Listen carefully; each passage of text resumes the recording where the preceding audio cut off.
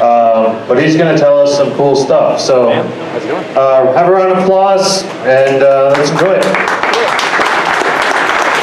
Thanks, Brian. I'm Noah. You can call me Axon. I've been in the Kansas City hacker community since about 1993. Eat the mic. Eat the mic. With the help of some local hackers, I founded a text file e-zine that turned into a blog. It's called HIR Information Report. Thanks Joel, thanks Frogman, a couple others. For working for Play, I mess with stuff that really blurs the line between red team and blue team, but I'm mostly a tabby wrangler at the office these days. Contact information's up here in the nerdiest format I could muster. Today I'm going to be talking about honeynets. These are centrally organized, controlled networks of honeypots. And honeypots are decoy systems. You can deploy these to a virtual machine environment, to your DMZ, play with them in a lab, and that's kind of how I got started. These are designed to look like tasty targets for any attackers. You know, like I said, they're pretty much just decoys. And why do I keep getting glitches here? Good hack. You always use USB. Take your shot. To exit full screen, whatever. Let's keep going like this. Sorry, I need to cheat and use my notes. All right. Usually no legitimate services are offered on honeypots. So pretty much any network traffic to or from these systems is considered suspicious. Now, honeynets and honeypots have a couple of different purposes. The first one is to distract attackers with some kind of soft target. You guys are all probably tired as heck of seeing this thing, but here we are. You know, this is just to sidetrack them before they attack something important. Can also alert the SOC staff, you know, call in Mr. the Plague, automated blocking, and for research. Well, let's make one thing clear. Attack data is not threat intelligence. You know, a feed of honeynet data will help you pinpoint bad actors on the internet. But bots and scanners are kind of the internet's equivalent of background radiation. And you're looking through a McDonald's straw at the whole universe here with each one of your honeynets. So you're going to have to try harder if you want like a full-blown threat intel feed from something like this.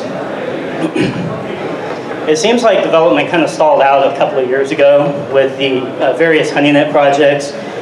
Behold a wasteland of projects that used to be active that really aren't maintained anymore. These are some popular ones, but a lot of these are code complete still. They work fine, it's just nobody's touched them in ages. So sometimes they don't work well with new flavors of Linux, with systemd, or what have you. I'll come back to some of these in just a bit. So there are a few that are still in active development or are newly developed. Cowrie is kind of an interesting case. The developer stopped working on it, and it was a SSH honeypot. It gives you a shell with almost any username and password you enter. Development stopped, a guy forked it, he called it Kippo. That guy stopped, and the original author decided to take it back, wrapped up all the changes, and kept adding. And he added a telnet honeypot to it as well. So now you've got a fake server that responds fine on telnet and SSH. Looks like a real live, looks like a real live system running Ubuntu or what have you. Oh, sorry, here, losing my train of thought. But it does a lot of logging. I'll get into that in just a second. Telnet Logger is a new one by Robert Graham. It was released about a year ago, designed to kind of trap the Mirai botnets. That one's pretty new, but it's fairly feature incomplete. Honeybits and HoneyLambda are kind of new ways to use Amazon EC2 and Lambda to provide honey tokens so that you can see if some of your data is leaking. You put these things on your network, and if you see these tokens show up someplace else, you know that somebody has been in your network. Last, there's Port Lurker, which kind of took over where I can't remember which one. It's kind of, Port Sentry took off. Port Sentry hasn't been touched in like 17 years, and so Port Lurker seems to be kind of the new one of those. Hold on, sorry about that. For this talk, I'm going to focus on the honeypots that can really be used centrally and managed centrally, because that's really the point of honey nets, right? You want everything to communicate back to a central hub. And that brings us to HPFeeds, which is a lightweight, authenticated data feed protocol designed specifically for honeypots. And it came to prominence in the days of HoneyCloud and HP Friends, sometime around 2012, 2013. And it was the core of that HP Friends data sharing network. I really miss that. You could just get a live feed of attack data from HP Friends around the clock, and it was really cool to see all that happen. HPFeeds integration is found in almost any of the honeypots that got really popular about 5 years ago. And so, you know, a lot of these honeypots that stopped being developed still have HPFeeds support. But if you're looking to collect data from a honeynet, HPFeeds is a pretty good way to go. And so I focused on Modern Honeynet, which is a project from ThreatStream. They got bought by Anomaly recently, so its development stalled again on this, but it's still a neat tool. There's only been a few commits and fixes here and there. I've submitted 3 or 4 pull requests, nothing has gotten merged. But it's mostly complete, even if it's not as modern as it once was. It ties that honeynet concept together really well. So it's got a built-in HPFeeds broker. It's got a data normalization and web API for you to get reports from. Gives you the attack statistics, which you saw kind of on the other side over here. And it's got automated deploy scripts, and they're written in Shell and Python, so they're really easy to manage, to hack, to tweak, or to fix, because nothing's been touched in a couple of years. And at its peak, it supported about a dozen honeypot packages. In reality, right now, it's got like 5 or 6 that are really well supported.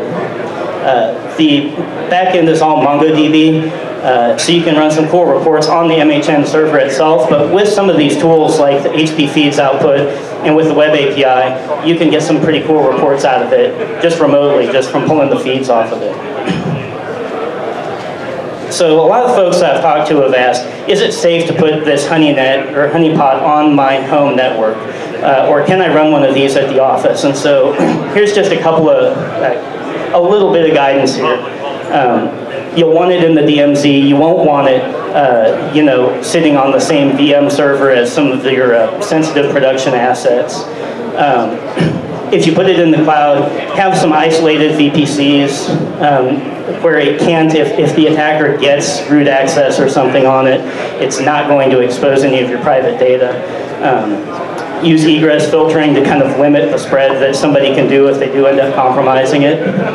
And things that you don't want to do is install it without permission, or again, you know, put it on your home network and just port forward everything through. You know, people could probably get into the rest of your stuff at home if you're not very careful.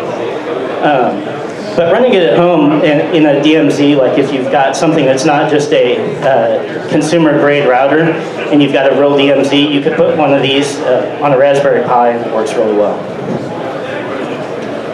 So into the actual honeypots, I kind of discussed Cowrie and Kippo.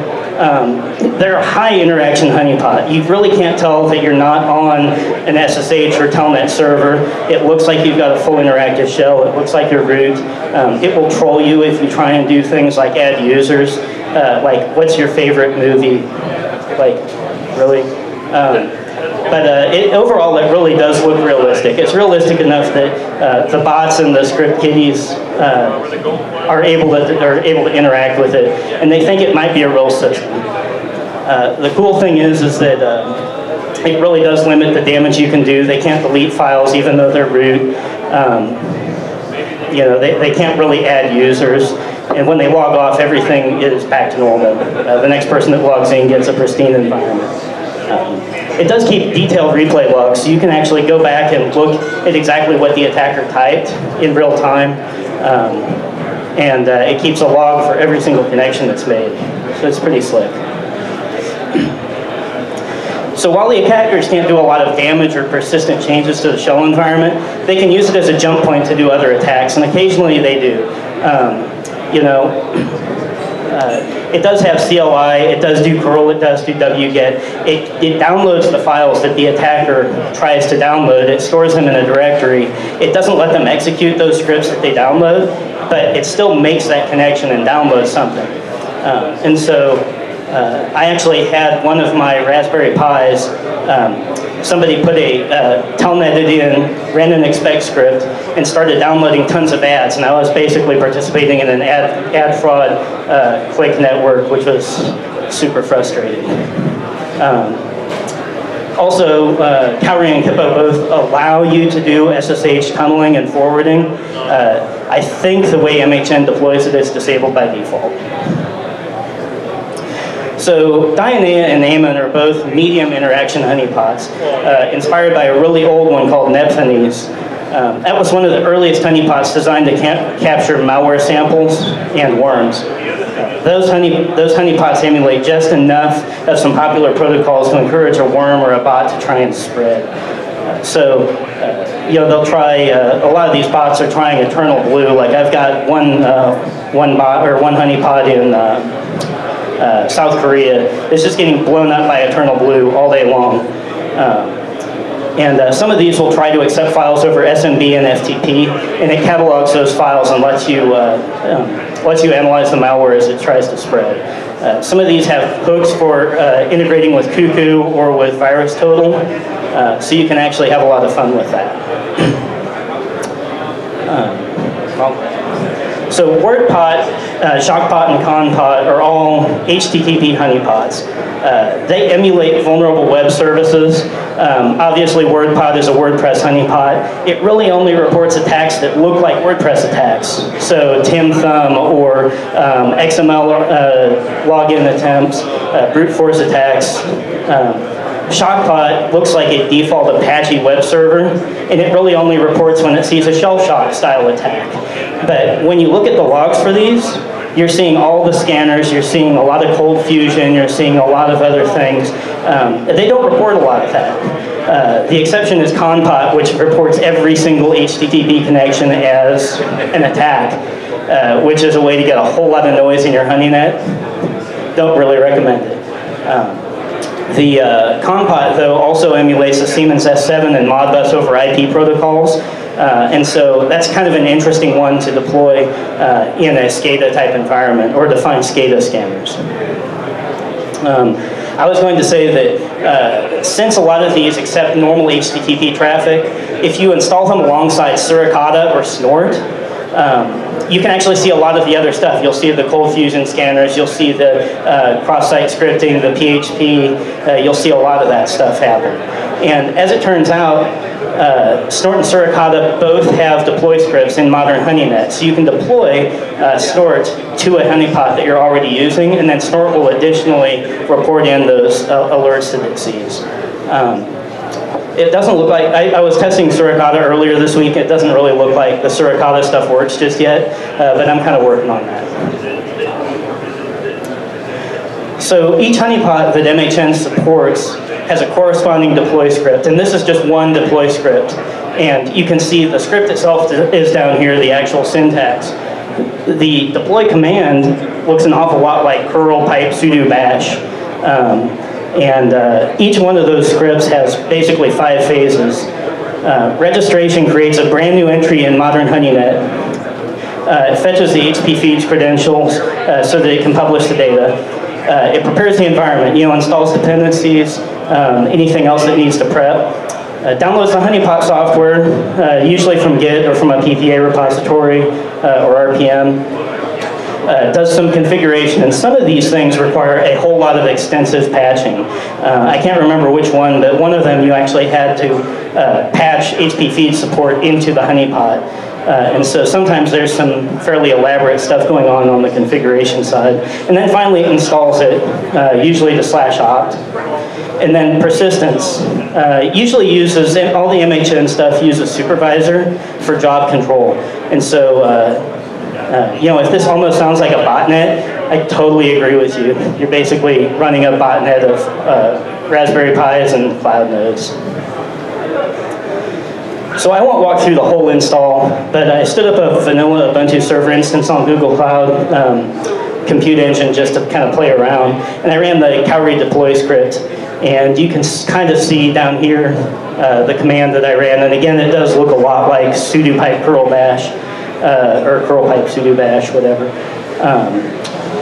But once everything is done installing, which takes just a few minutes, you can log off. And like in this case, the SSH honeypot takes over port 22.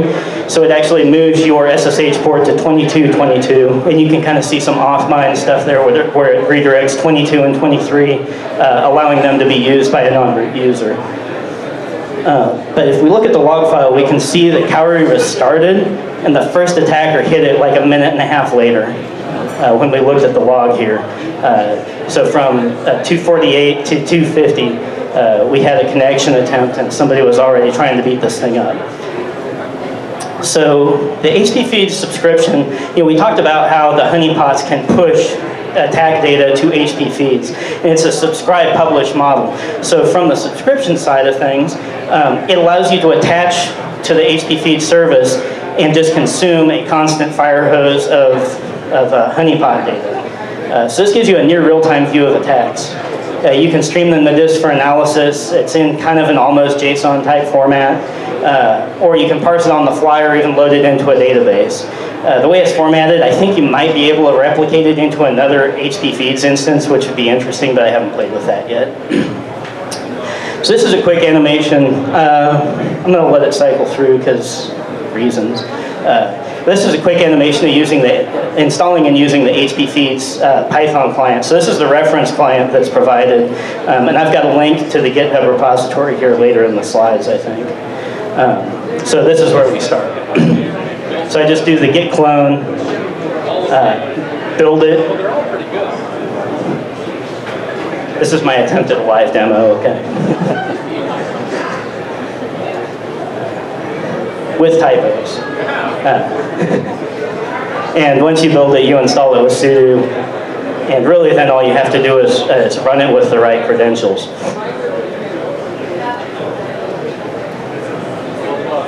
So here you can see the list of feeds that we're going to consume, and you can see the community string, and you can see the list of those. And within a matter of seconds, we've got cowrie reporting in, and this is all Mirai botnet traffic on port 22 and 23. So having direct access to MongoDB lets you, gives you a lot of flexibility for reports, but to kind of give you guys a general feel for what all you can do, I decided to use just the HPFeeds output. I streamed it to disk, I made it into CSV files, and I've got a thing tailing it into MySQL so I can run some slick reports. And so, one of them is just a stream parser that exports a minimalist timestamp CSV. And so I'm just storing the timestamps in MySQL so I can go back and just grab the last 24 hours. From there I made a summary of attacker IP addresses, how many different honeypots they hit, and how many total connections they made. We've taken to calling the heavy hitter up here, whatever is number one with 12,900 hits. We call that one the Queen Bee. And so anyway, I asked for a bunch of volunteers a couple of weeks ago to stand up some honeypots and point them at my MHN server, and they turned out in force. So you know what? Big props to all of these folks. They stood up VMs, cloud instances. They really helped me test this. I was just playing around before I decided, you know what? Maybe the SecKC community would like to see how this works.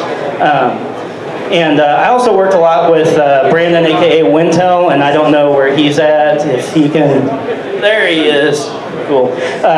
You know what? He was.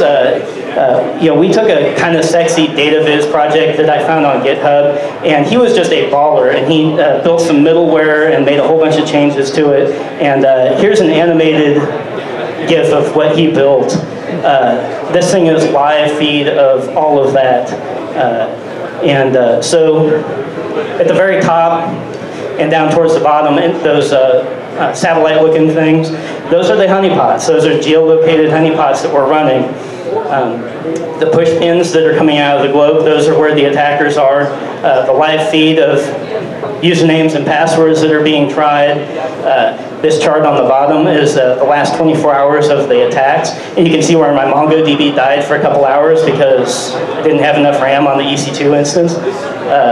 And then you've got the top attackers over here, and if you click on one of those, you can see it show up on the map and with some more details like which ports it comes up with. All of this is really cool. It looks really slick. A whole bunch of Node, a whole bunch of Mongo, a little bit of Python. Brandon, thanks for all your help on that. That's been awesome.